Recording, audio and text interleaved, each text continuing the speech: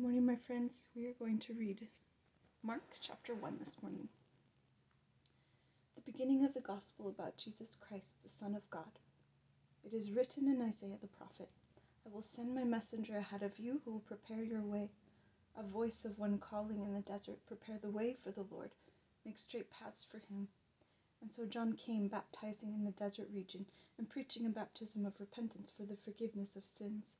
The whole Judean countryside and all the people of Jerusalem went out to him, confessing their sins. They were baptized by him in the Jordan River.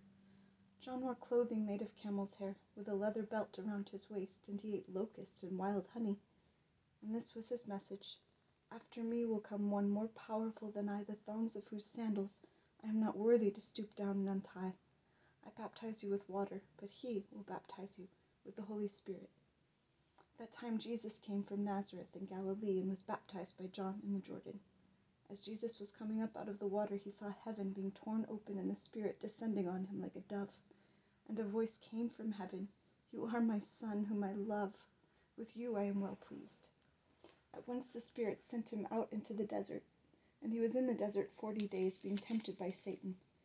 He was with the wild animals, and angels attended him. After John was put in prison, Jesus went into Galilee, proclaiming the good news of God. The time has come, he said, the kingdom of God is near. Repent and believe the good news. As Jesus walked beside the Sea of Galilee, he saw Simon and his brother Andrew casting a net into the lake, for they were fishermen. Come, follow me, Jesus said, and I will make you fishers of men. At once they left their nets and followed him. When he had gone a little further, he saw James, son of Zebedee, and his brother John in a boat preparing their nets. Without delay he called them, and they left their father Zebedee in the boat with the hired men and followed him. They went to Capernaum, and when the Sabbath came, Jesus went into the synagogue and began to teach. The people were amazed at his teaching, because he taught them as one who had authority, not as the teachers of the law. Just then a man in their synagogue who was possessed by an evil spirit cried out, What do you want with us, Jesus of Nazareth?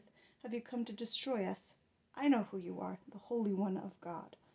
Be quiet, Jesus said sternly. Come out of him. The evil spirit shook the man violently and came out of him with a shriek. The people were all so amazed that they asked each other, What is this, a new teaching and with authority? He even gives orders to evil spirits and they obey him. News about him spread quickly over the whole region of Galilee. As soon as they left the synagogue, they went with James and John to the house of Simon and Andrew. Simon's mother-in-law was in bed with a fever, and they told Jesus about her. So he went to her, took her hand, and helped her up. The fever left her, and she began to wait on them. That evening after sunset, the people brought Jesus all the sick and demon-possessed. The whole town gathered at the door, and Jesus healed many who had various diseases. He also drove out many demons, but he would not let the demons speak, because they knew who he was. Very early in the morning, while it was still dark, Jesus got up, left the house, and went off to a solitary place where he prayed. Simon and his companions went to look for him, and when they found him, they exclaimed, Everyone is looking for you. Jesus replied, Let us go somewhere else, to the nearby villages, so I can preach there also. That is why I have come. So he traveled throughout Galilee, preaching in their synagogues and driving out demons. A man with leprosy came to him and begged him on his knees, If you are willing, you can make me clean. Filled with compassion, Jesus reached out his hand and touched the man. I am willing, he said, be clean. Immediately the leprosy left him and he was cured. Jesus sent him away at once with a strong warning. See that you don't tell anyone about this, but go, show yourself to the priest, and offer the sacrifices that Moses commanded for your cleansing as a testimony to them. Instead, he went out and began to talk freely, spreading the news. As a result, Jesus could no longer enter a town openly, but stayed outside in lonely places. Yet the people still came to him from everywhere. Have a wonderful day, friends.